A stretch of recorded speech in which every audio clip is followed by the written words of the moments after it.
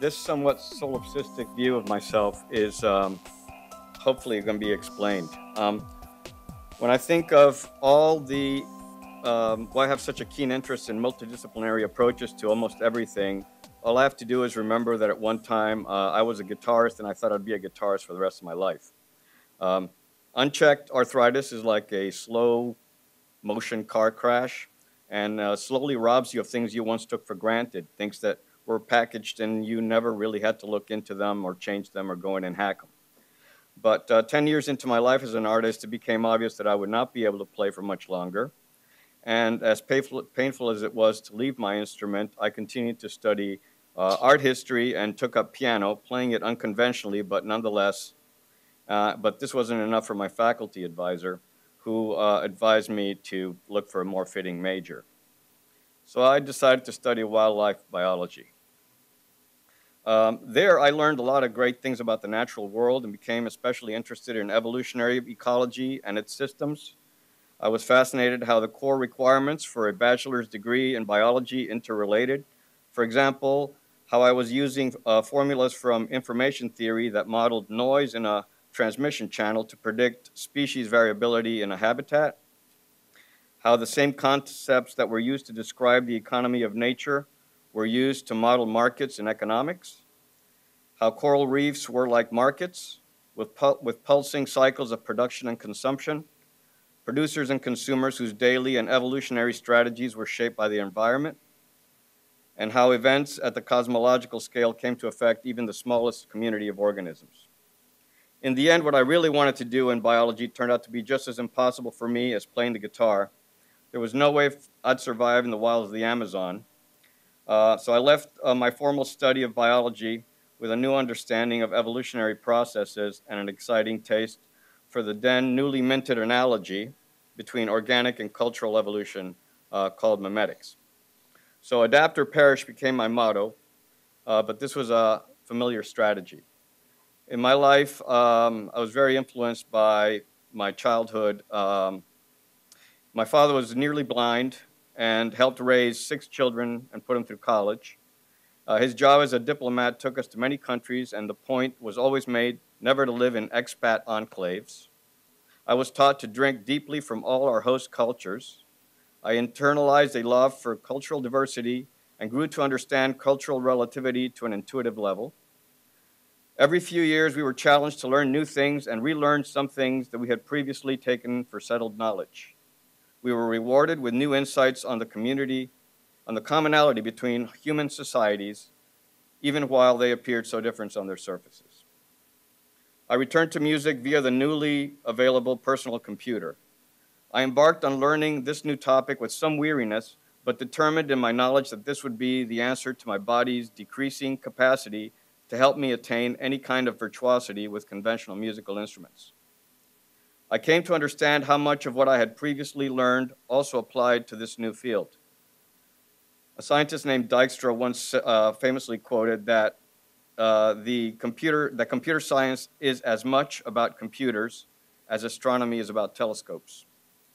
Within these boxes of, to me, inscrutable components, I could envision creating entire universes of possibility, universes that mirrored my increasingly interconnected worldview, universes that would become as an ecosystem is to a biosphere, as a neuron is to a brain, that could become almost anything. With the slimmest of actual research into this topic, I'm convinced that our life, with its mainstreams, tributaries, dead ends, and engineering projects, shares a great deal with how our brains develop and adapt. In the late 40s, a neuroscientist named Hibb best illustrated how our brains turn habitual behaviors, so-called associative learning, into bureaucracies of neural tissue called engrams. With enough practice, we turn parts of our neuroanatomy into component-like circuits. We don't need to look at them anymore. They just fire off with barely a thought. And when we lose a physical ability, we can relearn with great plasticity. We deal with change and adversity by adapting and learning. The romantic notion of the artist laboring in solitude, an island of genius waiting discovery, never sounded right to me. Too much of my creativity fed on other ideas. I also observed how periodically great weather-like patterns of notion enveloped the scientific and the art communities, self-organizing until there sometimes emerged a disruptive consensus notion. I decided I needed to surround myself with artists and technologists, a pool of cross-pollinators from which new aesthetic forms could evolve. I volunteered with, curated arts programming, and eventually joined the board of DC's preeminent alternative art spaces. I did what I could to build community and present work to new audiences. My life as an artist, my public life as an artist, began with collaboration. I was interested in the intersection of different artistic disciplines and aesthetic positions. After a few years, I joined a collective. Art Attack International was a core group of 4 artists, and we created temporary site-specific installations, always in situ, mostly in public space, always as a result of intensive brainstorming, promiscuous and completely unqualified interdisciplinary meddling, and always with a vigorous intra-group defense of ideas. We always presented the work also under a factory name. The individuals sort of took a little byline. It was a utopian approach to art. It was art by committee, but with deliberative techniques rigorously developed into procedural components at the service of the work. So after a while, it was just habit, the way we collaborated. And again, these were these sort of packaged little black boxes of procedure that we used and we got better at as we went along. Though tacitly political, we never wore it on our sleeves, nor articulated it unless we were forced to. We operated outside the gallery system and sometimes outside the law. When you work in public, you sometimes do that. A good deal of time later, I began my solo practice. And although continuing to reinforce my connection to the communities and networks I had become part of, I turned my attention to my own concerns. I helped found and currently run the DC branch of Dorkbot, a special interest group of artist technologists.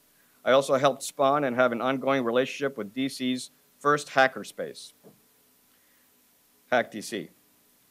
It took me a while to get technologists into the mix, but now I see, thanks in part to a growing pile of obsolete technology and a descending price point for many high-tech tools, that a great crucible has formed for interdisciplinary communities who have reinvented the collage remix culture presaged by 20th century artists, and the syntheses manifest in the sciences over the past 120 years. To repurpose, reuse, mutate material culture at the grassroots level, creating a massive economy and new forms of aesthetic expression in the process. I'm going to leave you with 2 images of recent pieces of mine. One is a piece called Remembrancer, which worked over 4 weeks to create 3 panels using keyword data collected from online sources, each with a different frame of reference. The red panel looked at local and regional keywords. The blue panel looked at national keywords, and the green panel at global keywords.